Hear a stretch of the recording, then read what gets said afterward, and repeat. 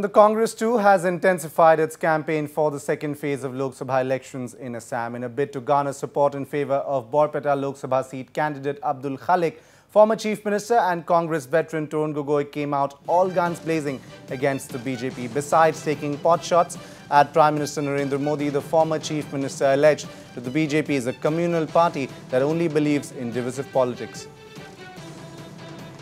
আমি বিজেপি কিয় পৰাস্ত কৰিব লাগিব বিজেপি হৈছে সাম্প্ৰদায়িক দল যি দলে আমাৰ মাজত ভেদাভেদ সৃষ্টি কৰে এওঁলোকে হিন্দু মুছলমান খ্ৰীষ্টান বুদ্ধিষ্ট এওঁলোকৰ মাজত ভেদাভেদ সৃষ্টি কৰে আমি কংগ্ৰেছ আমি মহাত্মা গান্ধীৰ দল আমাৰ আমি সকলো ধৰ্মৰ মানুহক সমান চকুৰে চাওঁ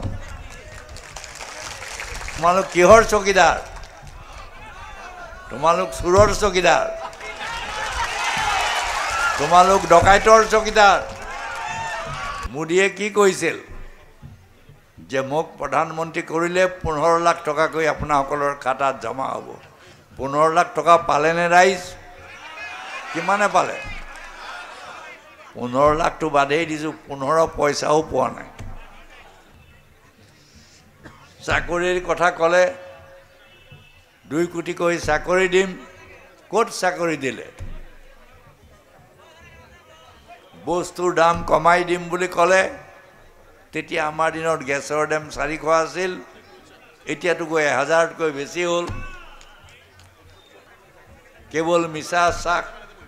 হিন্দু মুছলমান লগাই ভোট বিভাজন কৰি তুমি নিৰ্বাচনত জয় হ'ব বিচাৰিছে আমাৰ কাৰণে হিন্দু মুছলমান সকলো সমান